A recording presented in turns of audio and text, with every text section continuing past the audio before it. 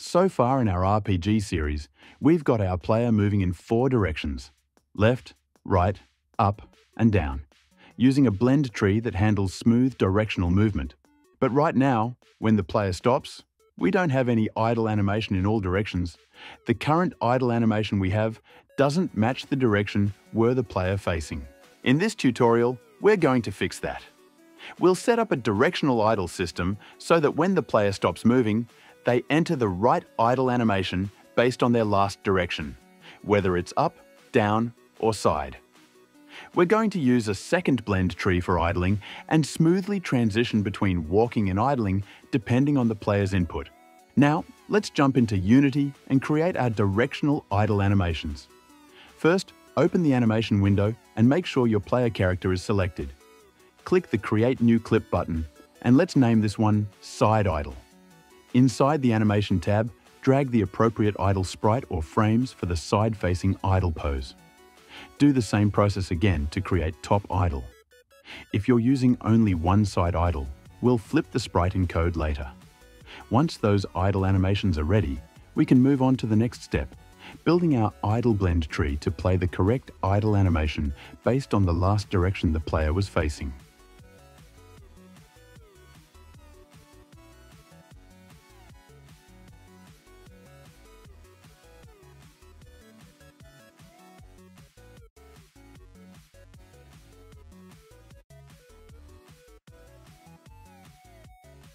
Now let's take a look at how we updated our player movement script to support directional idle animations.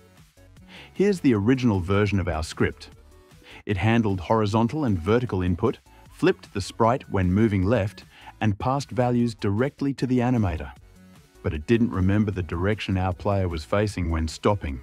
So idle animations couldn't be direction aware. Let's fix that. We start by adding a new variable called Last Move Direction, initialized to face down.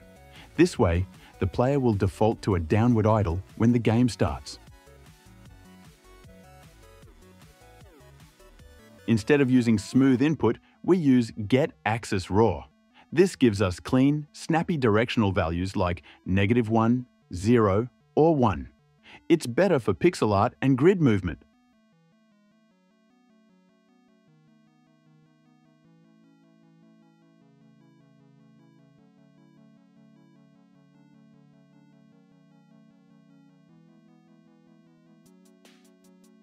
Next, we use last move direction to decide if the player is looking left or right. If they last moved left, we flip the sprite. Otherwise, we keep it facing right.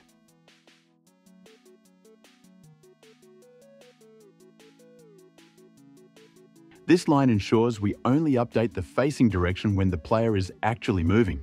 That way, when they stop, we still know which way they were facing.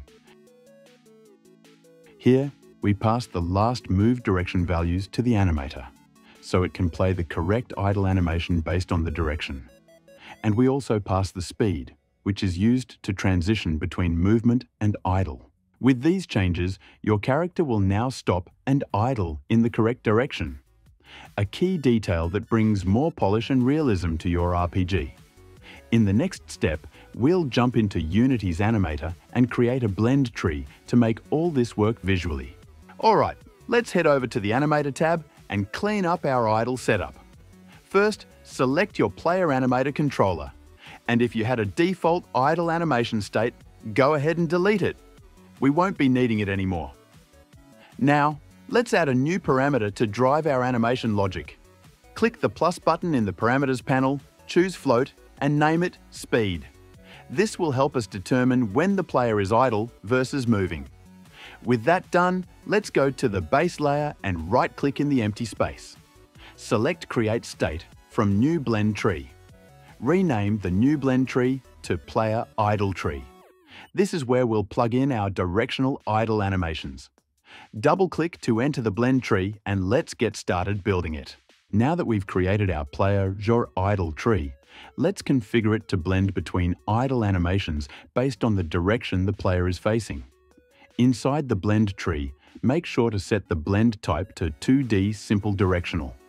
Then, assign the X input parameter to X input and the Y input parameter to Y input.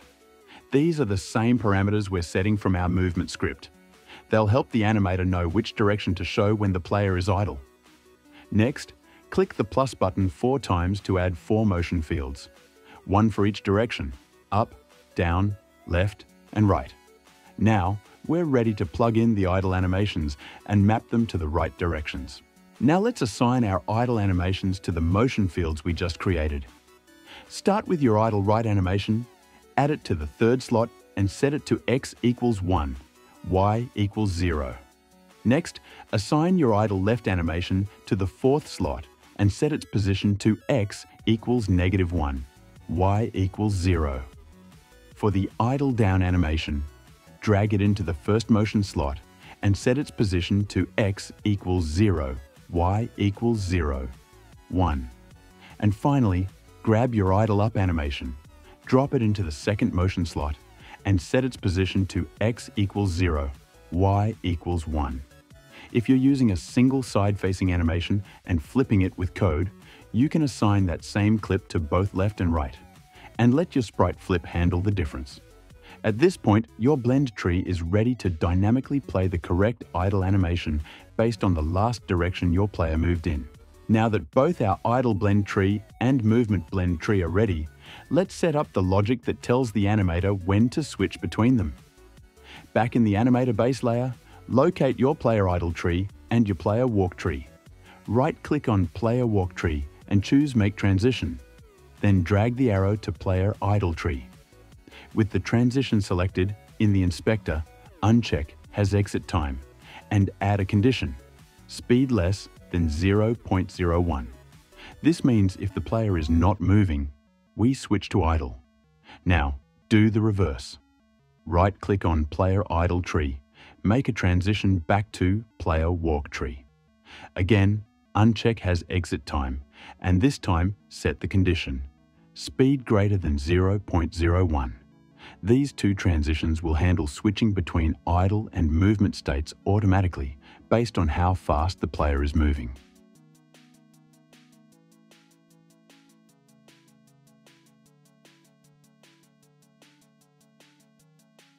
All right, now let's hit the play button and test everything we've built.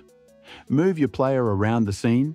You should see the correct walking animation play as you go up, down, left, or right. Now stop moving and watch closely. The player should automatically transition into the idle animation that matches the direction they were last facing. If you walk upward and stop, you should see the idle up animation. Walk left and stop, idle left. Everything is running through the blend tree logic we set up, driven by the speed, shinput, and yinput parameters. This small detail adds a huge amount of polish and realism to your RPG. And that's it for this part. If it worked for you, give the video a thumbs up and don't forget to subscribe for the next steps. We've got attacks, interactions, and enemy AI coming next. If you found this helpful, don't forget to hit that like button and subscribe to the channel for more Unity RPG content, animations, combat, AI, and much more coming up.